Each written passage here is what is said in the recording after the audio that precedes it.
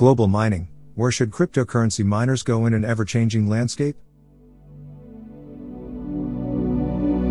Which countries will become the new mining hotspots, and where can Ether and Bitcoin be mined successfully and profitably in 2022? One of the major topics of discussion in the crypto community in 2021 was China's strong approach towards mining, which culminated in a September ban on all mining activities.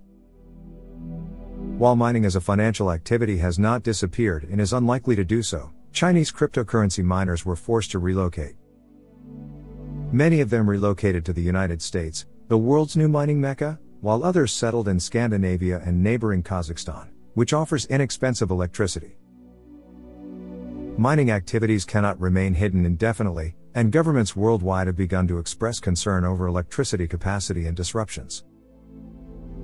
Erik Thedéen, Vice Chair of the European Securities and Markets Authority and General Director of the Swedish Financial Supervisory Authority, has urged for a ban on proof-of-work cryptocurrencies such as Bitcoin, BTC, mining in Europe. As countries around the world begin to crack down on mining-related activity, the question becomes, where is mining crypto still viable and legal? North America. It's a well-known fact that the United States is the primary country for cryptocurrency mining, notably in the Lone Star State of Texas. Crypto miners and billions of dollars of money flocked into the southern state following the flight from China. This is partly due to state legislation, with Governor Greg Abbott promoting the Bitcoin business aggressively. According to Philip Salter, CEO of crypto mining firm Genesis Digital Assets, the state became a favored site for miners for several reasons.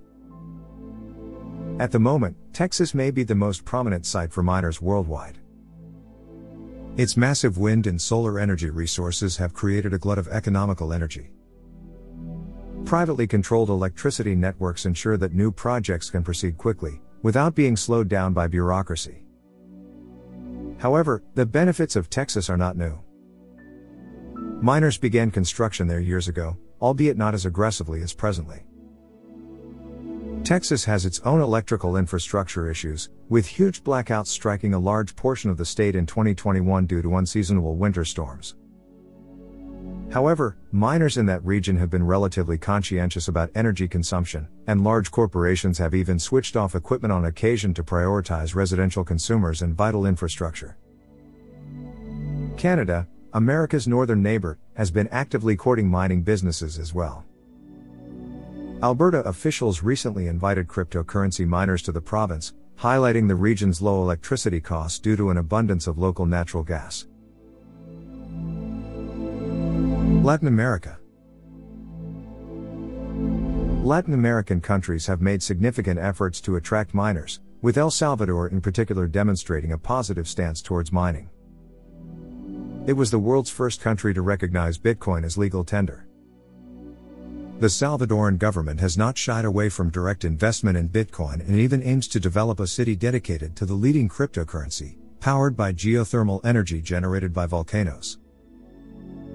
Costa Rica is also becoming more mining friendly as a result of its low electricity prices. A hydroelectric power plant that was decommissioned during the COVID-19 pandemic has been restored thanks to mining.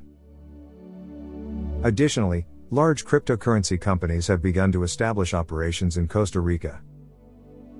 The Chia Network, a blockchain network founded by Bram Cohen of BitTorrent, has pledged to give technical support for Costa Rica's government climate change programs. Argentina was quite popular with miners until the government recently decided to reduce miner subsidies and increase taxes on mining activity. Thus far, these improvements in mining finance have been limited to the province of Tierra del Fuego, which is recognized for its frigid temperature. Argentina remains an attractive location for mining farms despite the increase in electricity prices, especially in light of the energy crisis in rival regions such as Europe. In Europe, mining is still conceivable. Crypto mining operations in Europe remain relatively restricted, as high electricity prices associated with the energy crisis and policymakers' overall skepticism towards cryptocurrencies discourage crypto businesses from settling on the continent. Indeed, Iceland was previously a hotbed of Bitcoin mining, thanks to its subarctic volcanic landscape, which provided cheap electricity and minimal cooling costs for mining facilities. However, the country's national electricity utility, Landsvirkjön, reduced the amount of power it would offer to energy-intensive industries such as Bitcoin mining and aluminium smelting late last year, citing capacity problems. Despite the continent's limits, there are a few locations in Europe where miners have chosen to establish operations where topography and climate play a significant role in luring industry. Georgia, located in the Caucasus region, has benefited from a vast number of hydroelectric power plants established during the country's tenure as a Soviet republic, which, along with the country's comparatively small population, has supplied a significant amount of cheap electricity for miners. Significant cryptocurrency mining businesses have already established operations in the nation. Bitfury, a Dutch mining firm, constructed its first data center in the eastern Georgian city of Gori in 2014. The success of Bitfury sparked the interest of a large number of Georgians, who began aggressively acquiring powerful video cards and establishing their own tiny crypto mining farms. The World Bank estimates that 5% of Georgia's population was involved in crypto mining in 2018. Additionally, Russia remains a crypto mining powerhouse due to low energy prices and a frigid climate.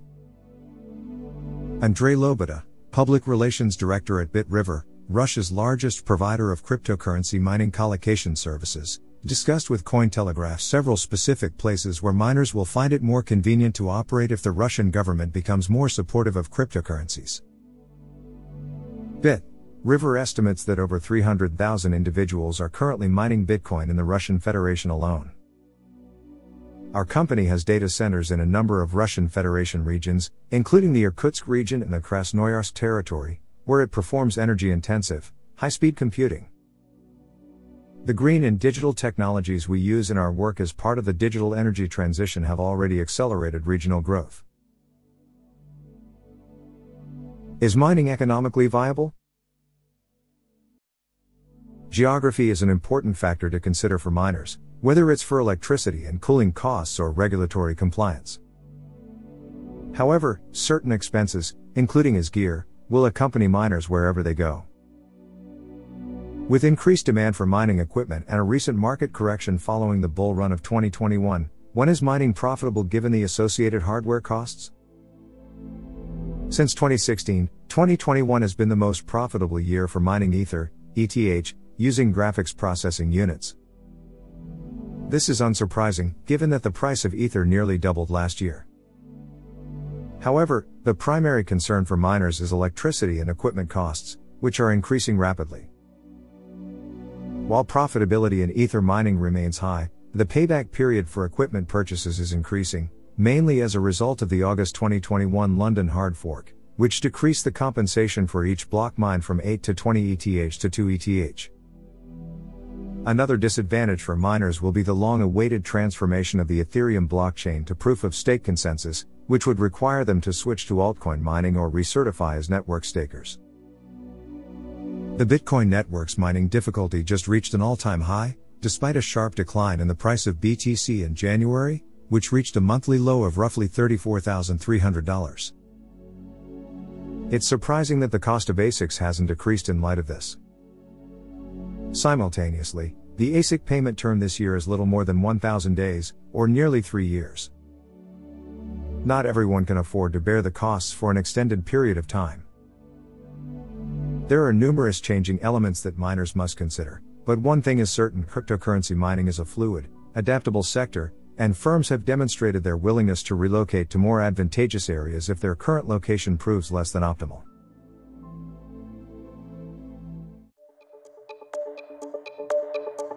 We hope you enjoyed watching and listening to this video. Please let us know your opinion in the comments area below.